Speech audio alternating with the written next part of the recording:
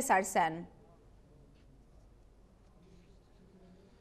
Përshëndetje, Elda, jemi në transmetim të drejt për drejt këtu nga Thumanë, ku Tërmeti në 30 sekonda ka goditur dhe një vend të shenjtë të kultit siç është Xhamia e Thumanës, e cila prej 23 vitesh është ndërtuar pikërisht në hyrje të qytetit në këtë kodër, ndërsa po ju sjell një pamje të drejt për drejt, fillimisht çfarë ndodh në ambientet e jashtme. Për herë të parë në 23 vite namazi, siç është për muslimanët, është duke u falur në ambientet e jashtme për shkak se xhamia brenda është e dëmtuar. Ne do të futemi brenda për të pasur planet të këtyre dëmtimeve, të cilët po ta shikoni janë që në hyrje të derës, në të gjitha kolonat, murin mbajtës, por edhe se çfarë ndodh aktualisht brenda xhamisë së Thumanës. Në respekt edhe të këtij vendi të shenjtë, jemi detyruar të heqim këpucët për të marrë shapkat dhe për të treguar se cilat janë dëmtimet që kanë prekur xhaminë e Thumanës, e cila është një ambient i mbushur plot me ndihma nga komuniteti e më pas do të kalojnë për të shpërndar. Janë këto dëmtimet që ka psuar në pjesën e brendshme, të pjesën e mureve, janë thuajse jashtë funksion gjithçka. Kanë rënë edhe për shkak për mos të rrezikuar jetën besimtarëve, por e muslimanëve, është vendosur nga miftiu i kësaj xhamie, Eriol Haxhiu, të cilën ne do ta kemi në komunikim të drejt për drejt për të na shpjeguar se si e ka gjetur xhamin kur ka ardhur në ato momente. Vetëm një sekond sa thras zotin Haxhiu. Po, Arsen. Ndërkohë që duhet kuptuar që në momentin që ka rënë Tërmeti nuk ka pasur person brenda, duke qenë se falja e namazit është bërë një orë më pas sipas ritit muslimanëve, kështu që ju jeni miftiu i kësaj xhamie. Kur ka ndodhur Tërmeti, ka qenë hapur e mbyllur falja e namazit, çfarë ore është? Jo, normalisht Tërmeti ka ndodhur diku nga ora 4 dhe xhamia nuk ka qenë funksionale, sepse namazi sabahut, që është namazi i parë i ditës, falet diku nga ora 5:30-6. Por më pas, pasi ka ndodhur ajo goditja e parë e Tërmetit dhe është parë dëmtuar, xhamia është mbyllur dhe namazet, falja e xumas janë kryer në oborrin e xhamisë. Çfarë do thotë për një musliman një xhami në këtë pamje? Në fakt, ky Tërmeti ka shumë ato urtësitë e veta, ka dëmet e veta, por ka edhe dobitë e veta. Siç e shikojmë, humbën jetë njerëzish, u prisën ndërtesa, por nga ana tjetër u bashkuan gjithë shqiptarët. Edhe është më vërtet prekse kur shikon njerëzit pa dallim komsie, pa dallim feje, pa dallim race që bashkohen gjithë dhe vrapojnë për t'i mjekuar plagët e kësaj zone dhe plagët e këtyre njerëzve. Shoqë edhe pse e dëmtuar, jo e rënuar, por e dëmtuar çka për disa kohë do të jetë jashtë funksionit, është e mbushur edhe plot me ndihma. Nga kanë ardhur këto ndihma? Si i keni mbledhur? To janë vetëm një pjesë e vogël e ndihmave. Zakonisht shumica e këtyre ndihmave janë ndihma që vijnë nga besimtarë të ndryshëm, nga zona të ndryshme Shqipërisë, nga treva të ndryshme shqiptare.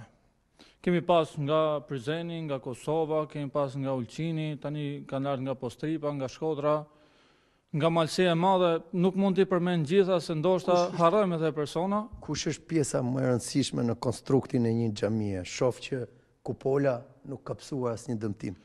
Tani pjesa më e rëndësishme që përdoret më shumë xhami është vendi ku qëndron imami, ku drejton faljen, dhe minberi kur ligjon gjatë ditës xhuma, kurse nga ana strukturale të gjitha të rëndësishme janë. Këtu është dhe libri i shenjtë, Kurani. Do doja, nëse është e mundur, të ndajmë disa rreshta. Çfarë ka Kurani për Tërmetin apo për fatkeqësitë natyrore? Po, Kurani flet për fatkeqësitë natyrore, në njëjtën kohë flet edhe për sprovat e ndryshme që kalon njeriu gjatë jetës, flet edhe për urtësitë e tyre, në njëjtën kohë flet edhe mënyrën se si duhet t'i lexojë njeriu fatkeqësitë natyrore. Mund të lexojmë disa rreshta për gjithë ata shikues, për gjithë ata besimtarë, të cilët na ndjekin këto momente. Çfarë flitet për fatkeqësitë natyrore? Po, fakt është një ajet kuranor, kur thot Zoti i gjithësisë, "Wa lan nabluwannakum bi shay'in min al-khawfi wal-ju'i wa naqsin min al-amwali wal-anfusi wath-thamarat", dhe vazhdon, do t'ju sprovojmë, thot, me frikë, me uri, me humbjen e pasurisë, me humbjen e jetës, dhe në fund thot febeshiri sabirin dhe përgëzoi njerëzit e durueshëm. Ato që e dinë që çdo gjë që ka ardhur është nga Zoti, durojnë, sillen mirë, veprojnë mirë dhe vrapojnë në ndihmën e të tjerëve. Mesazhi i Kuranit është durim, solidaritet dhe ndihmë në këtë situatë. Absolutisht. Dhe jam shumë i gëzuar që ky mesazh i Kuranit nuk ka ngelur vetëm në librat e shenjtë, por e kena parë konkretisht se si është zbatuar nga njerëzit. Mifti Xhiu, ka një plan kur do të bëhet funksionale kjo xhami për besimtarët e Thumanës, për gjithë besimtarët që ndjekin? Besoj se pasi të kryen ato procedurat e duhura, të nxjerrin lejet e duhura, besoj se brenda një viti banorët e Thumanës do të kenë një xhami të re dhe më të bukur se sa kjo. Faleminderit, Mifti Arsen, edhe një pyetje fundit për Xhamiun e xhamisë. A ka frikë tani në këto momente edhe në ditët që pasuan Tërmetin nga besimtarët që i falen Zotit? Se është një fatkeqësi natyrore, është fenomen natyror. Atëherë, do t'ja japim këtë përgjigje jo vetëm me Xhiun, me ftiniun, por edhe me gjithë besimtarët e cilët ndodhen në ambientet e jashtme. Ne do të kemi një panoramim gjithë xhamisë së bashku me ta për të kuptuar që të paktën frika nuk ekziston mes tyre, por ka një solidaritet i cili vjen më shumë nga postriba e Shkodrës e më pas nga të gjithë zonat përreth. Por fillimisht do të ndalemi tek një panoramim për të kuptuar gjitha dëmet që ka psuar Xhamia në pjesët e saj. Do t'i kërkoja kolegut kameramanit Fation Urçellari të vazhdoj panoramimin sapo unë të vesh këpucët. Fation, të lutem vazhdoj rreth e qark. Dhe së bashku me besimtarët do të ndalemi për t'i pyetur edhe drejt për drejti se a ndjen apo jo frika ata në këto momente. Janë këto pjesët e jashtme të xhamisë, të cilat siç mund të shikoni kanë gjithë perimetrin e saj. Thuajse duke nisur nga themelet, por edhe lart, xhamia është e dëmtuar. Pjesa e pasme ka më pak çarje apo dëmtime, por kupola apo minarja fatmirësisht nuk ka rënë. Pa çka se dëmtimet i ka të konsiderueshme, ka qëndruar në këmbë. Është kjo pjesa e minares.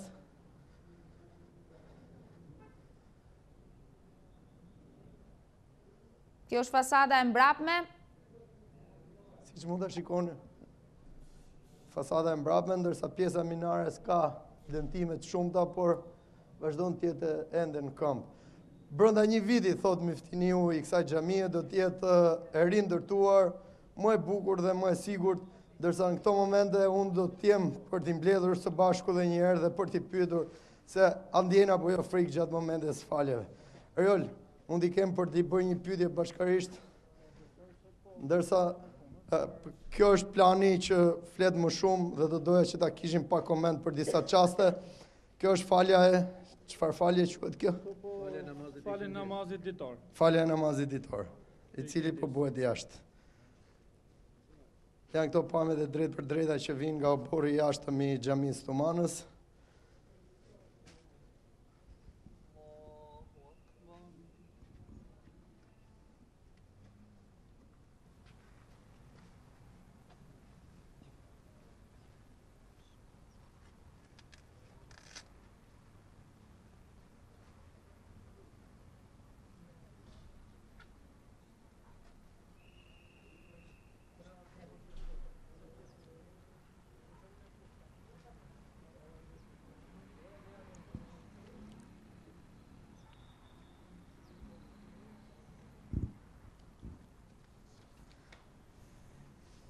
Allahu Akbar.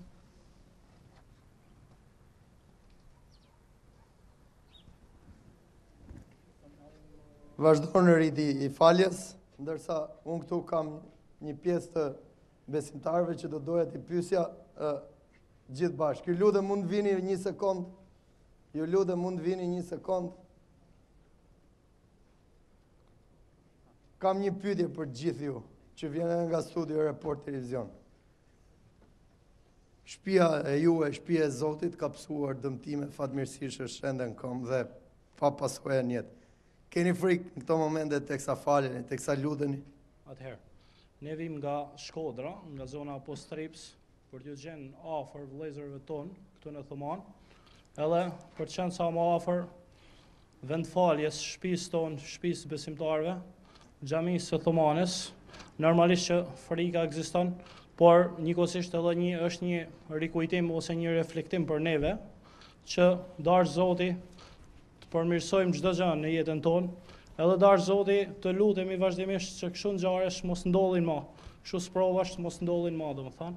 E inshallah do të Zoti përmirësohet keqësisht që është ja njerëzve, situata realisht është e vështirë, domethënë nuk ka nevojë për koment, duket qartë azi, por lutim Zotin që çdo gjë të përmirësohet dhe të rregullohet, që të jetë më e mira për të gjithë. Faleminderit. Faleminderit juve. Ndërsa me këto pamje të doja t'ju përcjellja edhe një mesazh nga Xhamia e Thumanës. Durim, solidaritet dhe gjendja pranë njëri tjetrit, siç e këta besimtarë në këto momente nuk kanë humbur shpresën tek Zoti, por paçka shtëpisë tyre të dëmtuar vazhdojnë të falen këtu jashtë. Zoti qoftë i madh për të gjithë shqiptarët edhe veçanërisht për popullin e Thumanës. Po Elda. Përcjellim dhe ne këtë mesazh që ti sapo e përcolle në fakt, por kjo është e vetmja xhami në Thumanë? Të paktën ajo çka duket me sy të lirë është e vetmja xhami, por ndoshta rreth e qark ka një xhami tjetër. Eriol, ka një xhami tjetër rreth e qark? Po, ku është më afër? E cila është xhamia më afër këtu, është Gramza, është Bushneshi që është janë dëmtuar.